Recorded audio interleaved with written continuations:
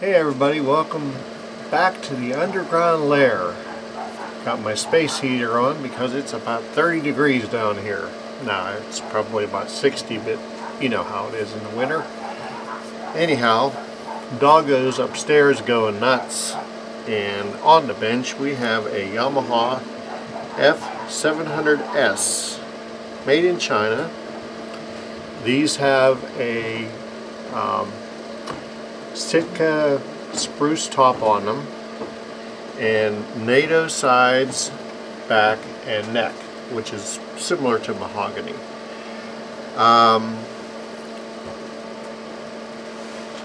Lady told me she got this for $60 online, and that's a steal. These are one of the best starting guitars that you can get your hands on. I mean, with a spruce top, it's amazing. So she said that the action's a little high and she doesn't like the strings on here. There's some little bit of sharp fret ends going on here, not much, but we'll clean that up for her. Looks like we're gonna have to shave the saddle a little bit. But before we do all that, let's see where the actual string height is. It looks pretty high. So, okay, I think I could drive a 18-wheeler under there. Yeah, that's 864 string height and 764 string height. Way too high, but let's check the relief, which I think might be, we want to do 12 thousandths of relief. Hold down at the body joint, go to the 7th fret, and actually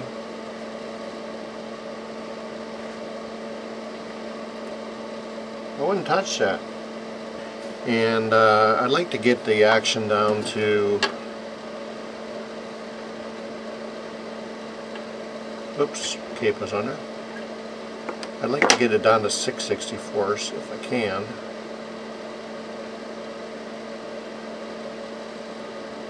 It's at 8/64. So we're going to go ahead and do that. Take the strings off. We're going to jam it into vise and sand the bottom off. Stand by. Second attempt. Let's see where we're at. We are at 6/64 and 4/64. We're going to clean up the fingerboard. We're going to polish the frets, and we're going to get rid of these. I mean, they're really not sharp. They're enough to me to be annoying, but when I was playing it,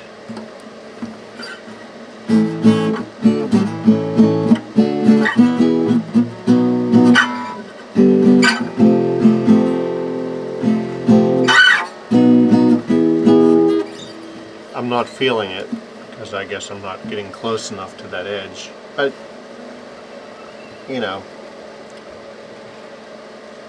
you never use half your ass to do a job right. No half-assing here. Okay, I just used the calipers on the old strings, and they were 11/54, which is a strange string gauge, but we're going with 12/53s, more balanced Diodarios.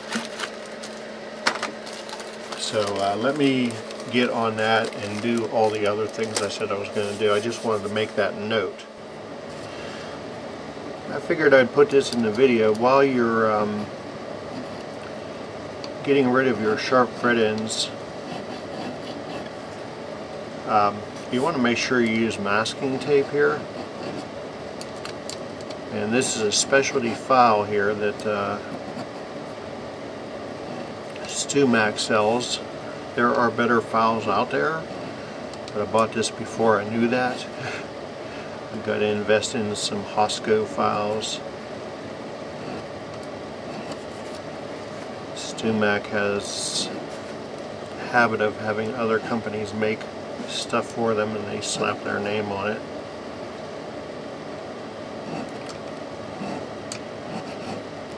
You got here, get out here to the open range tuners, and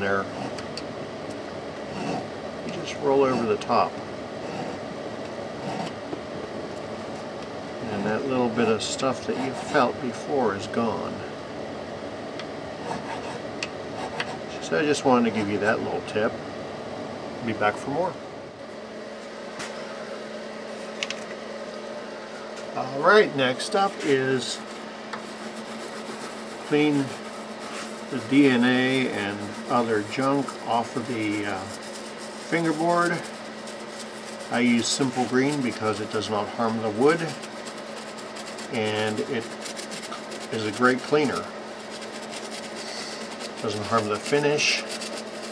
You use an old soft bristle toothbrush to get in there and just clean all that gunk up.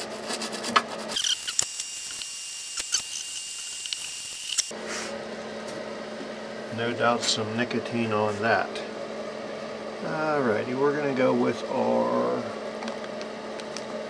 fine fret polisher.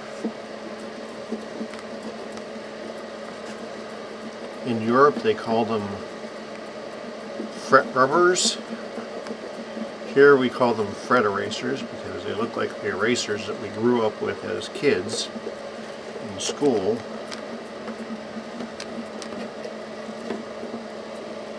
Basically they're just a rubber that's made with a grit, and you have different grits. I believe this is a 1200 grit, and they span a couple of frets at a time up here in the cowboy cord area, and you get down into the high fret area,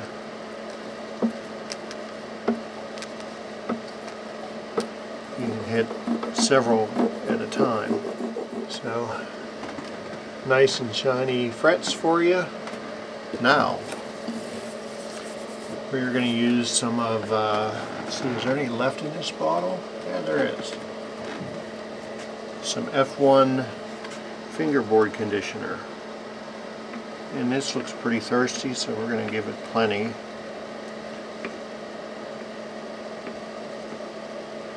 Once again, we're not going to let it marinate. And we're going to put it on, wipe it on, and then wipe it off.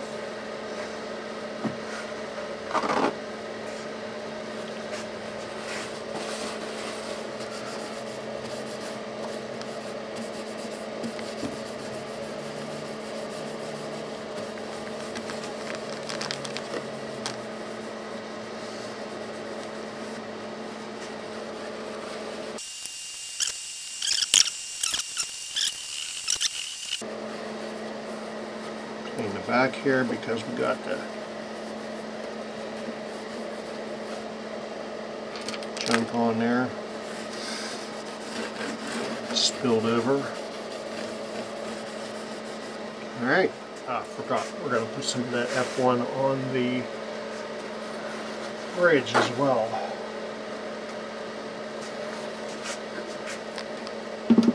Pull the saddle back out. Just grab it and pull it out.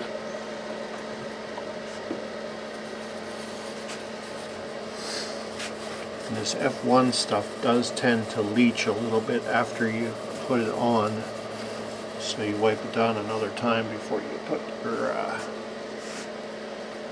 strings back on it.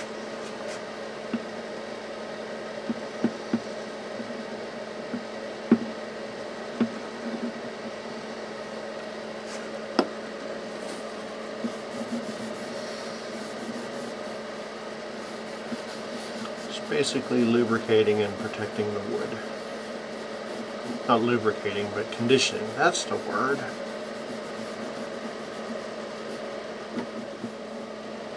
Okay, so I'm going to go ahead and throw strings on here and tune it up and see what we got. Because it's a different gauge, we may have to adjust the truss rod. Okay, I just used the calipers on the old strings, and they were 11 to 54, which is a strange string gauge, but we're going with 12 to 53s, more balanced Diodarios.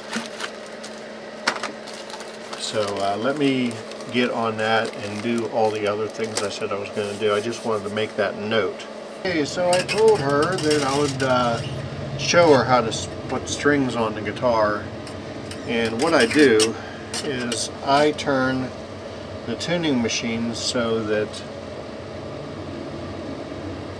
the holes are at facing, I'd say, 2 o'clock and 7 o'clock, and I take the string, put it through the 2 o'clock position, bring it back.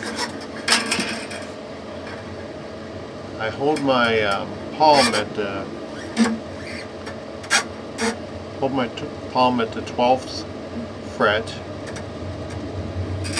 and then that gives me the right number of winds, and then I make kind of a Z, as you can see there.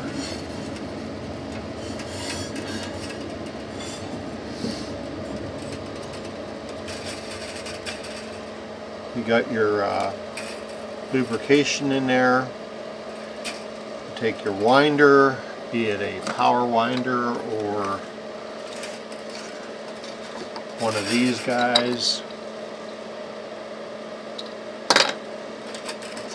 and you tighten it down. You want the string to go under the wind above it.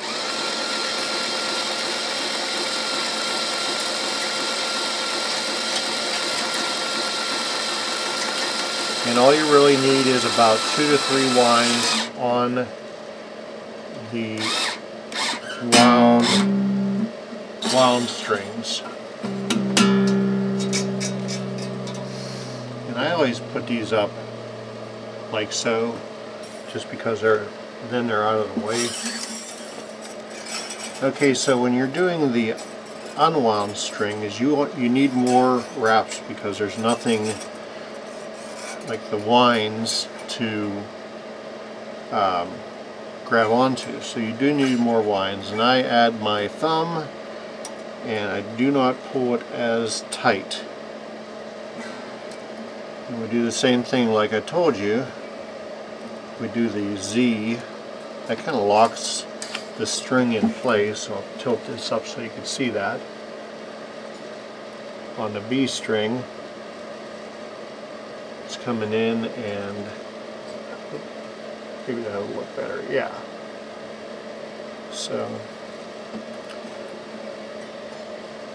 once again, you make sure that you wrap it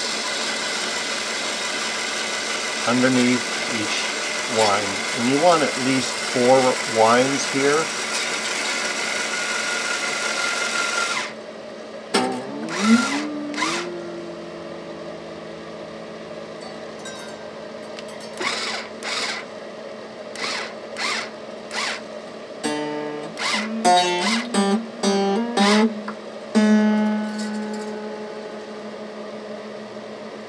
And we got 4 winds. Turned out, I thought this was a tusk nut in here, but it's plastic, so my use of the pencil really didn't do it, so I had to get out the guitar grease, which is a graphite paste that stays in place. And now things are much better. So what do we have? Let's measure our neck relief, since we changed string gauges and it's been a while. We want to see, hold at the first fret, hold at the body joint, and then go at the 7th fret with 12 thousandths feeler gauge and we need to release the truss rod. So lefty loosey.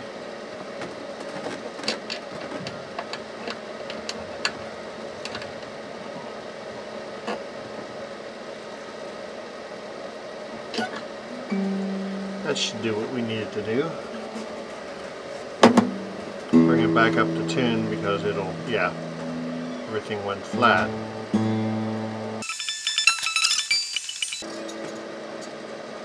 Alright.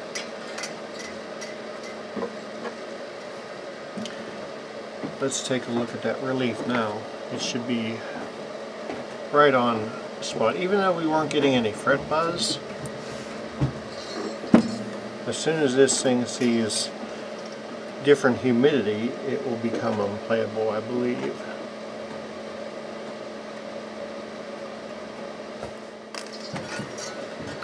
Okay, we got it to where I think we want our truss rod. Let's double check this. And my 12 thou.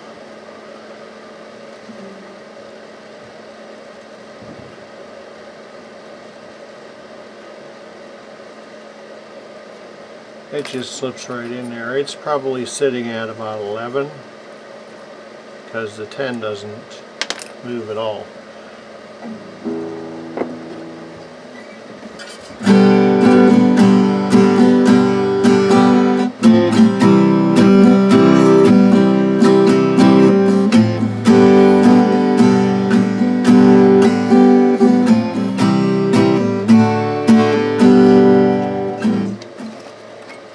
No string buzz, and we're at 6/64 and 5/64, right where Yamaha wants us. So I'm going to clean this thing up, call this done. Alright, so we did probably a half turn on the truss rod, which is pretty substantial. So we're going to let this sit and acclimate, and I'm going to come back later on and double check it just to make sure there's no fine tuning that needs done to it after it adjusts to having less pressure on the neck. Thank you for watching. Please like us and subscribe on YouTube, like us on Facebook. And if anybody in the greater Pittsburgh area needs their guitar worked on or axe sharpened, come and see us. We'll be glad to hook you up. Have a great day and Happy New Year!